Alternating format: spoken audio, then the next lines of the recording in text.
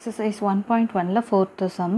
இப்போ இதில் வந்து A 5,6, B 4, 5, 6 and C 5, 6, 7 கொடுத்துட்டாங்க. Show that A cross A equal to B cross B intersection C cross C. Okay, so இப்போ இதை தான் நம்ம ப்ரூஃப் பண்ணணும். இதில் நம்ம right hand side and left hand side தனித்தனியாக எடுத்து ப்ரூஃப் பண்ண போகிறோம். ஓகேவா? ஸோ இதோட லெஃப்ட் ஹேண்ட் சைடு என்ன அப்படின்னு பார்த்தோன்னா A cross A. So A cross Aனா ஏவை 2 தடவை கார்ட்டீசியன் ப்ராடக்ட் பண்ணணும், ரைட்டா? ஸோ ஏங்கிறது 5,6 கிராஸ் அகைன் 5,6. ஓகே, ஸோ இப்போ எப்படி கிராஸ் பண்ணுறப்போ நம்மளுக்கு எப்படி கிடைக்கும்? ஆர்டர்ட் பேர்ஸாக கிடைக்கும். 2 செட்டை மல்டிப்ளை பண்ணுறப்போ அகைன் நம்மளுக்கு செட்டு கிடைக்கும். ஓகே, ஸோ ப்ராக்கெட் 5,5, 5,6 நீங்கள் பென்சிலில் கூட போட்டுக்கலாம். தென் இங்கே 6,5, 6,6.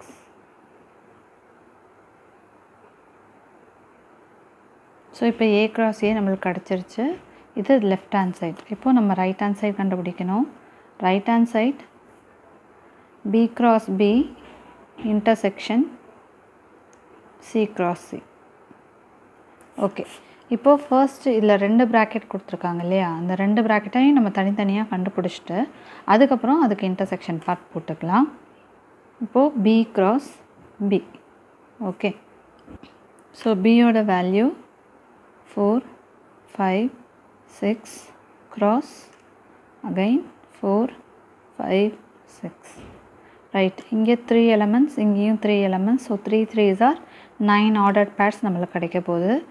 ஸோ மொதல் 4 எடுத்து 4,4,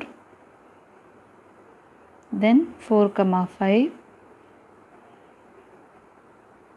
தென் 4,6, தென் 5 எடுத்துக்கலாம். 5,4, 5,5, 5,6. ஓகே, தென் 6,4, 6,5, 6,6. ஸோ இதுதான் B cross B. நெக்ஸ்ட் இங்கே என்ன இருக்குது? C cross C. So C cross C கண்டுபிடிச்சிக்கலாம். So C வந்து 5, 6, 7. So 5, 6, 7 cross 5, 6, 7. ஸோ இங்கேயும் 3 3 எலமெண்ட்ஸ் இருக்குது. அப்போ 3 cross 3 9. ஸோ டோட்டலாக 9 ஆர்டர்ட் பேர்ஸ் நம்மளுக்கு கிடைக்கணும் ஒரு செட்டுக்குள்ளே. ஸோ மொதல் அதே மாதிரி இங்கே 5, 5,5, 5,6, 5,7. ஸோ 5,5, 5,6, 5,7. தென் 6,5, 6,6, 6,7. ஸோ 6,5, 6,6, 6,7. then 7,5, 7,6, 7,7. டோட்டலாக நம்மளுக்கு 9 ஆர்டர் பேர் கிடச்சிடுச்சு. இப்போது B cross B and C cross C கண்டுபிடிச்சிட்டோம். ஸோ இதுக்கு இன்டர்செக்ஷன் பார்ட் கேட்டிருக்காங்க. இன்டர்செக்ஷன்னா என்னன்னு சொல்லியிருக்கேன்? காமன், அதாவது வெட்டு அப்படிங்கிறப்போ அது பொது அப்படின்னு சொல்லியிருக்கேன். இது ரெண்டுத்துக்கும் காமனாக பொதுவாக எது இருக்கோ அதை மட்டும்தான் எடுத்து எழுதணும். ஸோ இந்த மாதிரி பொதுவாக பார்க்கும்போது எப்பயுமே ஒரு செட்டை மட்டும் எடுத்து அதில் இருக்கிற எலமெண்ட் இதில் இருக்கான்னு செக் பண்ணி ரெண்டத்தையும் பார்த்து கம்பேர் பண்ணுறப்போ நம்ம எதையாவது விட்டுருவோம். ஸோ அப்போ இதில் இருக்கிற ஒவ்வொரு எலமெண்ட்டும் இதில் இருக்கா அப்படின்னு பார்த்தோன்னாலே நம்ம ஈஸியாக கண்டுபிடிச்சிடலாம். இப்போது இது 4,4, 4ல் ஆரம்பிக்கிற எதுவுமே இந்த செட்டில் இல்லை அப்படிங்கிறப்போ இந்த 3மே வரத்துக்கு சான்ஸ் இல்லை. ஓகே, நெக்ஸ்ட்டு 5,4 இங்கே இருக்கா? இல்லை. 5,5 இருக்குது. ஸோ 5,5, தென் 5,6 அதுவும் இருக்குது. ஸோ 5,6 எழுதிக்கிறோம். ஓகே, தென் 6,4 இல்லை. 6,5 இருக்குது.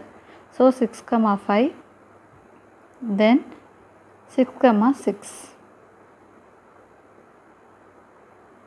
இப்போது இதில் 7ல் ஆரம்பிக்கிற எதுவுமே இல்லை இல்லையா? ஸோ இதில் இருந்தாலும் நம்ம எழுத முடியாது. ஸோ அப்போ இதில் இருக்கிற ஒவ்வொரு பேரும் இதில் இருக்கா அப்படின்னு செக் பண்ணிங்கனாலே உங்களுக்கு ஆட்டோமேட்டிக்காக ஆன்சர் வந்துடும். ஸோ இப்போ B cross B intersection C cross C வந்து 5,5, 5,6, 6,5 அண்ட் 6,6. ஸோ இங்கே என்ன இருக்குது? 5,5 5,6 and 6,5 6,6 ரெண்டு சைடுமே ஈக்குவலாக வந்திருக்கு. therefore left hand side is equal to right hand side. That's all.